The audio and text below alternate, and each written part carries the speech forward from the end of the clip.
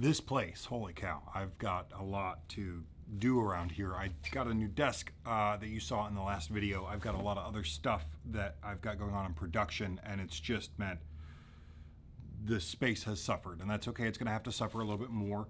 I have 2 proposals going out in the next 24 hours, and both of which I have one piece that I want to test a little bit to make sure that it works, both of which involve fabric and duplexing.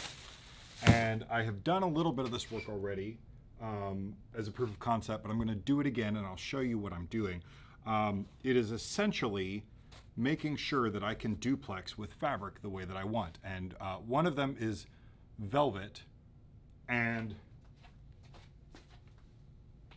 it works beautifully in crushed velvet. I'm not sure if crushed velvet is the right answer for this one, so I want to try it in another version of velvet, this black velvet. And then the other one is I'm looking at making envelope liners out of menswear fabric, and this is just a chambray. It'll probably be more like a high twist wool for a suit or so. I'm not sure what we're gonna do yet, but it's for a company that does menswear stuff, and I want to make sure that the concept works before I drop it in the proposal. So I'm just gonna grab some paper, glue all this up, and cut it, see what it does. So for one of these projects, the envelope liners, we are using text weight paper. If I can get the client to actually pull the trigger on this, we'll steam this, do the whole deal. I'll open up a whole table and do kind of bulk processing. Right now, I just want to know that the concept works. And so I think most of my tests have proven that Super 77 really is the best for adhering fabric and paper. I think this is probably the best option, so we're gonna try this some more. And my friend Carrie at the Idea Emporium reminded me of how terrifying it is, how much of this probably gets in my lungs because I do not wear a mask while I do this. So the idea is the paper backing gives me something for the fabric to adhere to. Specifically, when we cut this, I'm trying to make it so that the edges of the fabric don't fray. And again, the velvet worked here. And the idea is we're actually going to pop the invitation itself on top of a panel of velvet. But we're gonna try this other heavier, denser velvet. We're gonna see how this works. And that was this paper here. Looks like we can just do a double fold there. So I'll glue both sides of this. Go like this. Fold it and go like that.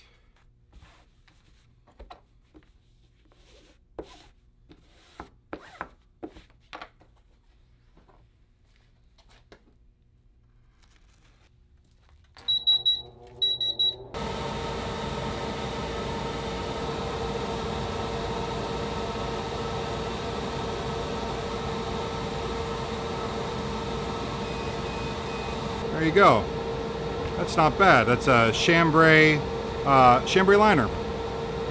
So I totally blew it and didn't record me cutting this. But I took my 2 samples of the black felt, and there's a little bit of cleanup to do. Oh yeah. One of them came out beautifully aside from the lint.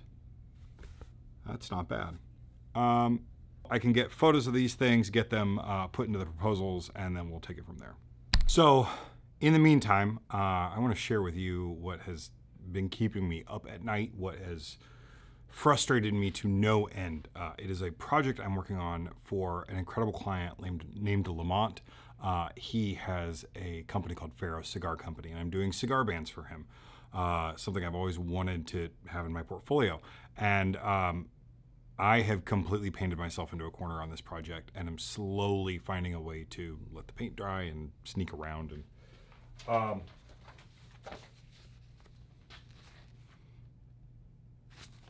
this is where I am so far. And I'm gonna start over because the first challenges I had was just getting foil to lay down. These big solid areas, they didn't want to lay down at all. It took some real coaxing, some calls to friends, about how to set up the press to do it properly. And I got that working. Thank you so much to Jesse Ames and a few other people for really helping me out there. Got that working, and then I realized the press, this press, isn't feeding paper the way I want it to. And there are a few reasons for that. I think some of them I know, some of them I don't. Paper's coming in, and sometimes it jogs a little bit, sometimes it doesn't sit right, and it's all so close, and under most circumstances it would be no big deal at all. But this is super tight register that then has to be laser cut, and so it's all got to be spot on. And the thing that I should have done and didn't do is put register marks on this thing so that I can know immediately, visually, if it's aligned or not. I didn't do that, and so it's causing some challenges. And so I'm going to start that project over. But first, I'm going to do the packaging portion of Lamont's project because I think I have an easier win with this. I hope so. So I'm going to go ahead and get everything set up, and then we'll get on press and see. Honestly, I'm not even going to walk you through the setup on this one. I know some of you love that. I need more hands in order to do that. And I'm really stressed out and just kind of need a little win right now. So I want to show you what it looks like once it's printing. In fact, maybe we'll do this instead.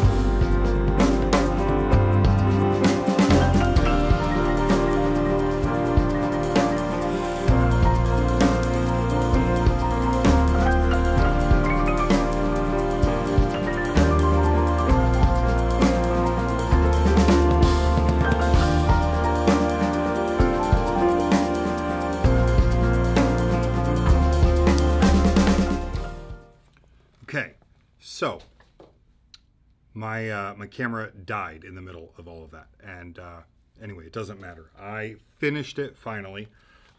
These are the two. I still need to trim them. There's only supposed to be 4 inches tall, just a little bit over the height of the text there, but we did it in silver and in gold. And the thing that was giving me a little bit of problem is that logo there, well, it's embossed. You can see on the back the embossing there.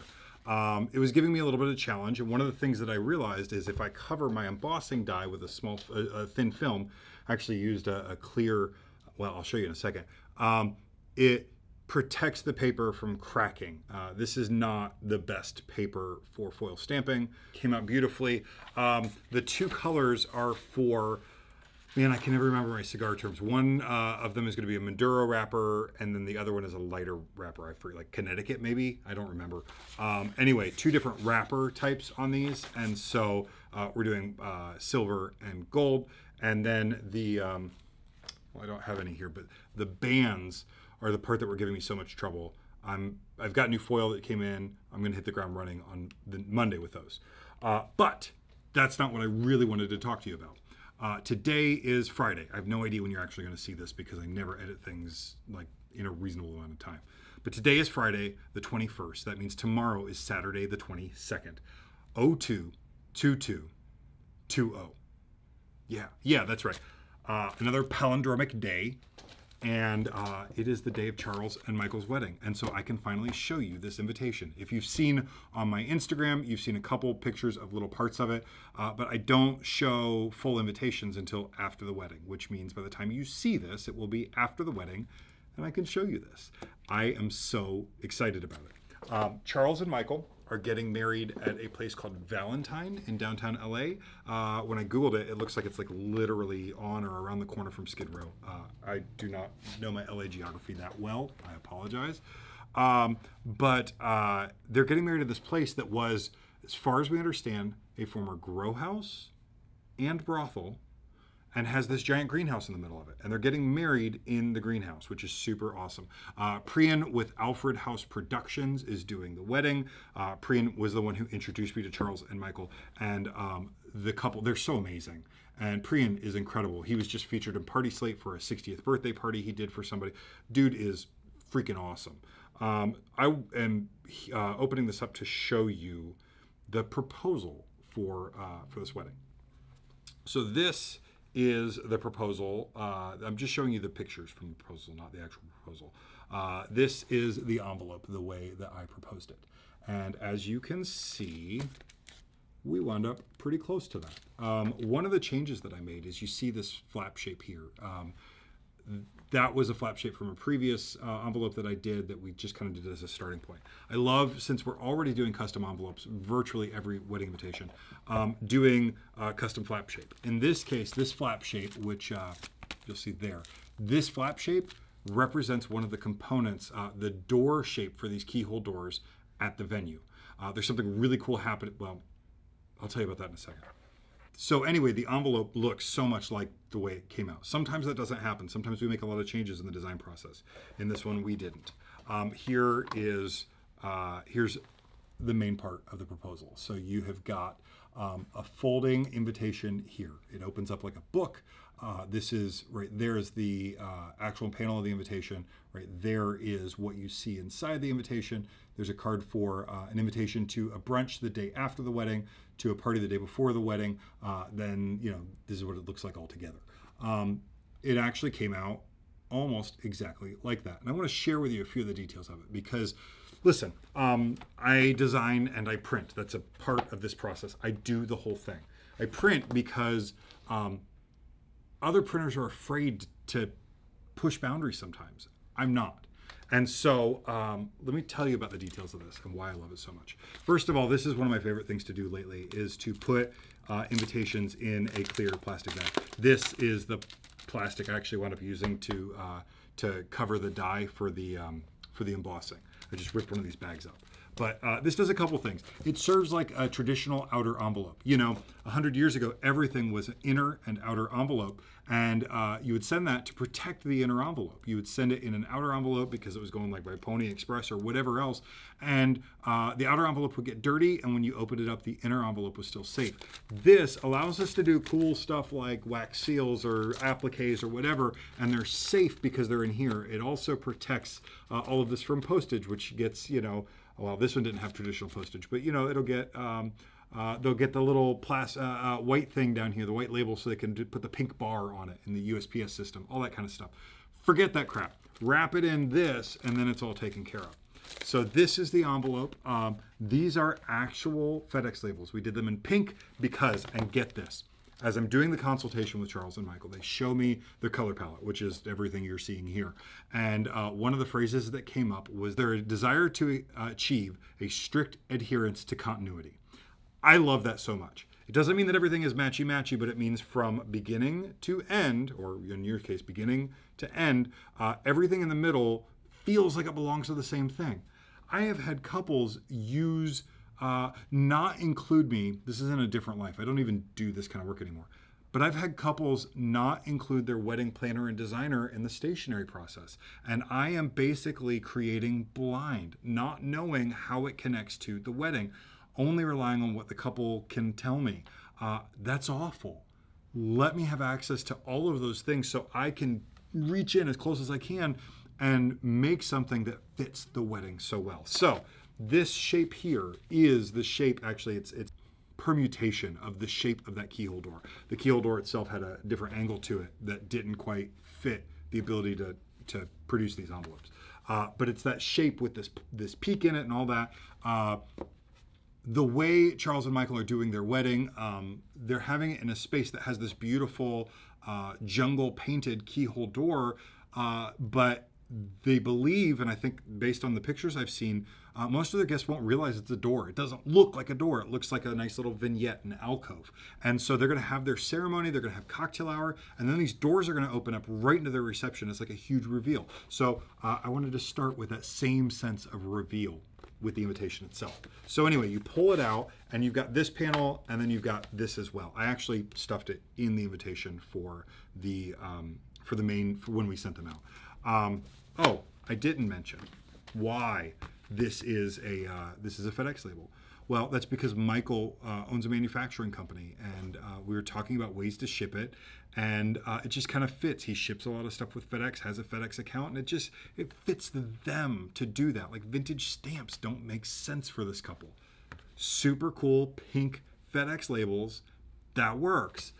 So we did that, lined it in the same color. This was one of those where we really were strict to, like, we have a handful of colors. We're using those everywhere. This was my first time using an envelope that was printed in a pattern like this, with a print like this, a photograph, and holy cow, I'll be doing this again. I love the way this came out. So this is the invitation to the VIP kind of welcome reception. We did that double thick, and here's the cool thing. This is actually scrap from making the rest of the invitation that I was able to print on and turn into this welcome invitation. I thought that was pretty cool. So that came in with the second green that we were using, and gold, which mimics the gold foil that we have everywhere else. Charles and Michael are self-described adventurers. They don't vacation, they adventure. In fact, so much so that the hashtag for their wedding is Baby Babe Adventures, because they call each other Baby and Babe. And how freaking cool is that? Baby Babe Adventures. You can go check it out on Instagram, see all the cool pictures from the wedding, because this is after the wedding happened.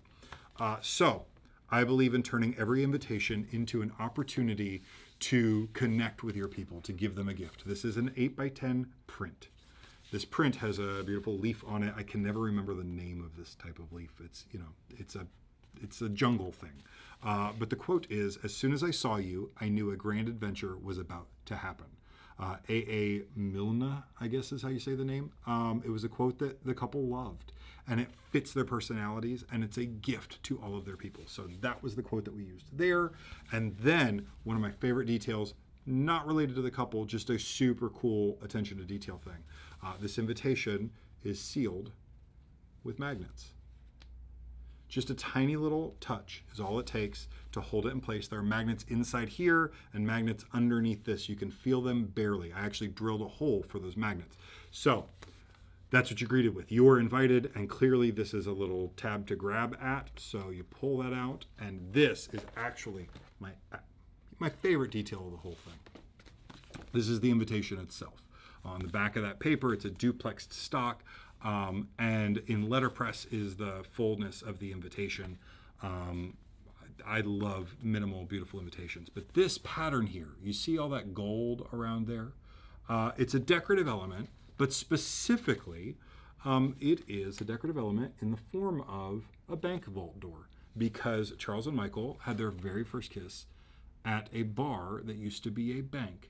and the bar's in the bank vault. And so to enter the bar, you enter a bank vault door. And it's a little detail that, listen, I didn't want to be heavy-handed with this. I didn't want to put like the locks and all. I didn't want it to look like, hey, this is a bank vault door. But all of their friends that know their story, know how they connected, know exactly what that is. And it just becomes a sweet little inside moment for their tribe, for their people. And I think that's freaking awesome. So I try to include that whenever I can. Another thing, and you saw it in the, it was a little bit different. It came out just a tiny bit different from the proposal to the invitation. This is the back of the brunch card. A couple things super cool about this. First of all, it is made from hemp paper. Remember, they are getting married at a former grow house. In fact, I think I saw on the call list that there is actually a cannabis bartender. So hemp paper, plantable seeds. No, it is not that kind of seeds, but it turns into wildflowers when you plant it. So a gift to their people. It's a gift to the brunch after the wedding, the day after the wedding. But this pattern here, one of the things that when I was talking to Charles and Michael, one of the things that we talked about was their love for creating things, making things by hand.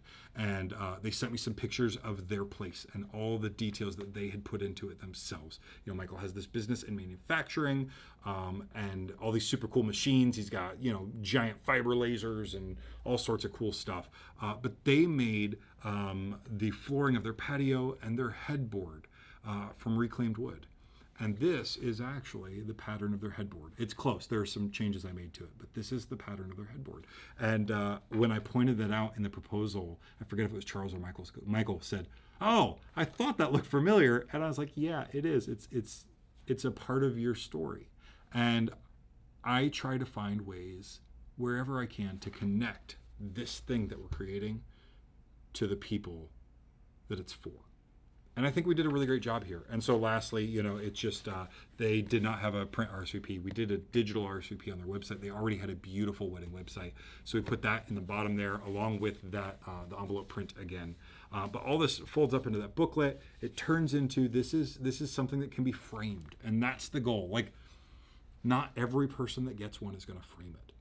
But if you don't create something like this, no one's going to keep it. Your mom's not hanging your wedding monogram on her wall.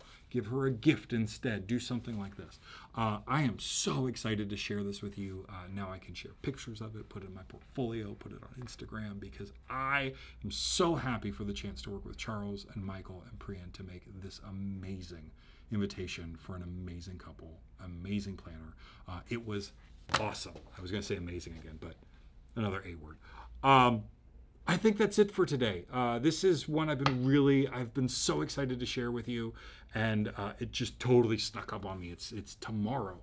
And so anyway, hopefully you enjoyed that part of the process. There are more press videos to come. I have a new tripod coming. I bought it so that hopefully I can be a little more agile, because the reality is when I'm focused on printing, this comes second. And so I want to find ways to make this easier so I can focus on printing but still capture it. And that is thanks to my patrons. If you would like to support the videos of what I do, you can go to patreon.com/afinepress. I especially want to thank Torsten Jansky. He has been with me since I started doing this. Torsten, you're awesome. You guys are amazing. If you want to support that, do that. But please like, subscribe, tell a friend, click the bell, do the whole thing, and I will see you next time. I didn't reach, but I can't. Bye.